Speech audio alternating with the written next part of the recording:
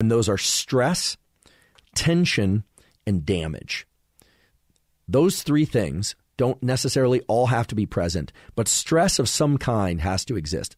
Because everything about muscle hypertrophy, about stimulating muscle growth, is about generating isolated contractions, about challenging specific muscles in a very unnatural way.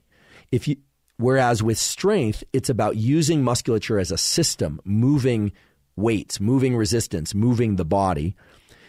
The specific goal of hypertrophy is to isolate specific nerve to muscle pathways so that you stimulate the chemical and signaling transduction events in muscles so that those muscles respond by getting larger. So there's a critical distinction in terms of getting stronger versus trying to get muscles to be larger, hypertrophy per se, and it has to do with how much you isolate those muscles.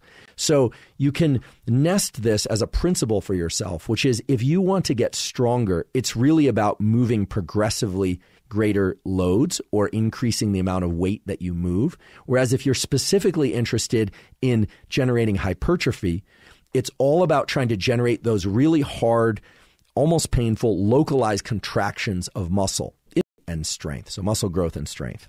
So let's say you're somebody who's been doing some resistance exercise kind of on and off over the years, and you decide you want to get serious about that for sake of sport or offsetting age-related declines in strength.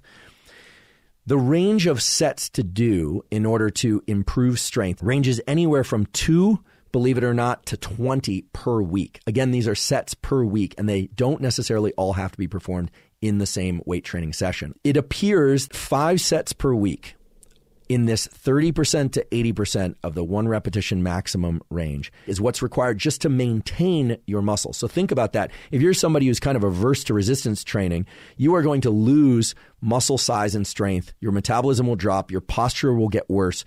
Everything in the context of nerve to muscle connectivity will get worse over time unless you are generating 5 sets or more of this 30% to 80% of your 1 repetition maximum per week. Okay.